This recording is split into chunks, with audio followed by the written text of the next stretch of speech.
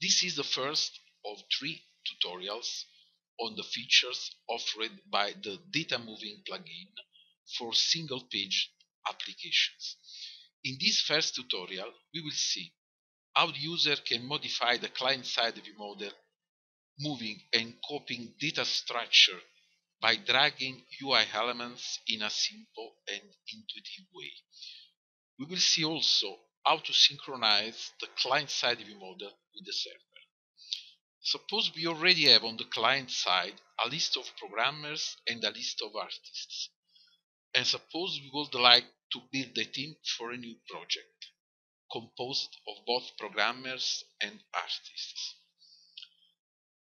The first step is the choice of the 2 leaders. Only people with a yellow border can cover the role of the leader. Accordingly, if I try to move an item without the yellow border in the leader area, it will not be accepted. So let's choose a leader programmer. About the leader artist, Giuseppe Bianchi has acquired a good experience, so I would like to test him as a leader on this project. Accordingly, I have to change his settings. Let's move it in the detail area and change his team leader property. Now Giuseppe Bianchi is ready to be a team leader. Now if I try to move an artist on the programmers area, it will not be accepted, so errors are not possible. Now let's adjust programmer. Now our team is ready.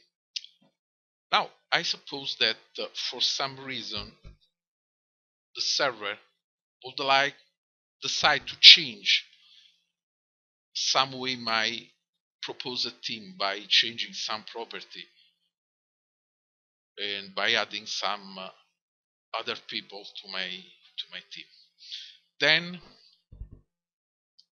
we will see how this happens behind the curtain.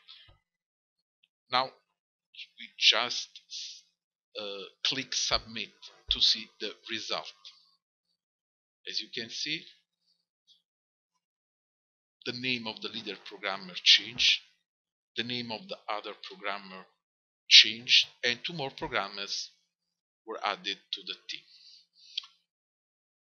Now, to see how this was possible, let's restart the application. Let's repeat quickly everything we have already done. So we move this here, change Giuseppe Bianchi.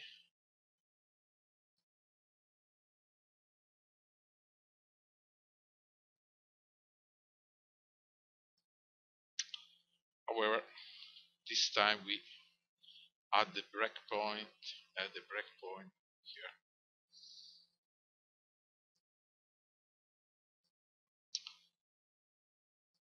Okay.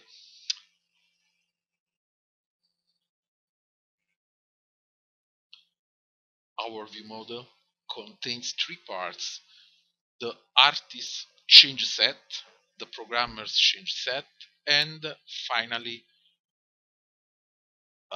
the proposed team we have built previously. Okay, as you can see here, there is a programmer, an artist. Here there is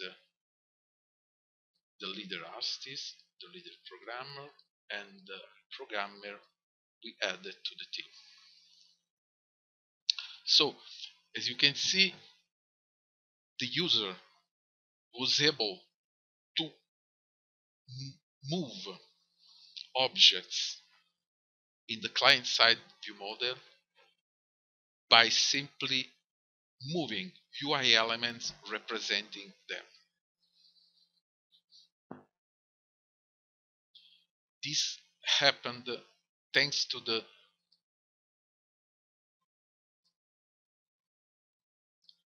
reference binding that maps object to UI elements, and the data moving engine is able to exploit this mapping to make all we have seen happens with the help of just a few lines of code, of declarative code, without any hard coding. But let's go on. There is actually something strange, because the change set, the artist change set, is empty. No deleted element, no inserted element, but no modified element. But we modified an artist, because we changed the can be team leader, the is team leader property of an artist, to enable him to cover the role of leader. Okay, let's go on to see if our data moving engine is able to discover this change. Let's add some more breakpoint. Let's go here. We start building the response with the help of the response builder object that is created with new response builder object, the new response builder call. Then we called the process method on both the change set, the artist change set and the programmer's change set. The process method do everything is needed on the change set to make the application works properly. For instance, is able to create new principal key and to add it to the newly inserted elements, so they can be passed to the database and to the business layer, and to be pasted to the client side. And it should be able also to discover this change. Let's move to next breakpoint.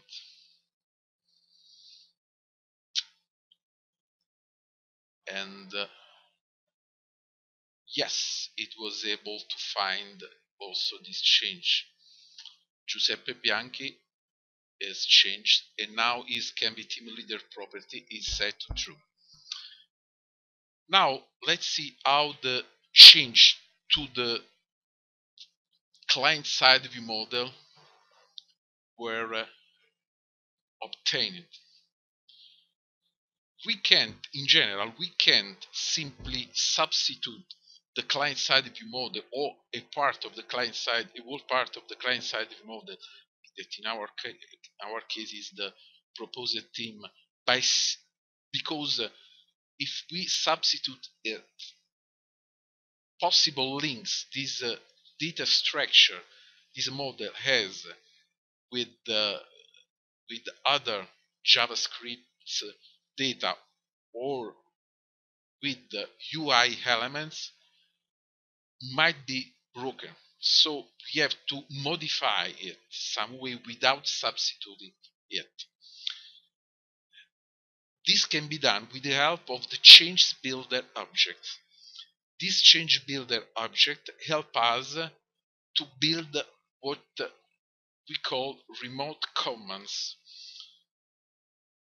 and with the help of the change builder object we can record modification that will be executed on the client side view model once the response of the server reach the client side. Let's see what happens. The first operation go down the programmer's property and change all names of all programmers with the help of the update model enumerable, and then we call the update model field and pass it the in object we would like to change, the property we would like to change, and the new value we would give to this property. Then we move down programmers again, and we add two more elements with the help of the add to array method. Finally,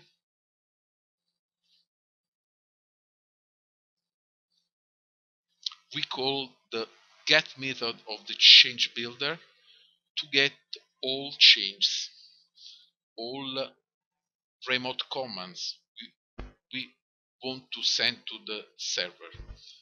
Then we call the get response of the response builder object to obtain the final response to send to the client. That's all for now. In the next tutorial, we will cover validation errors handling.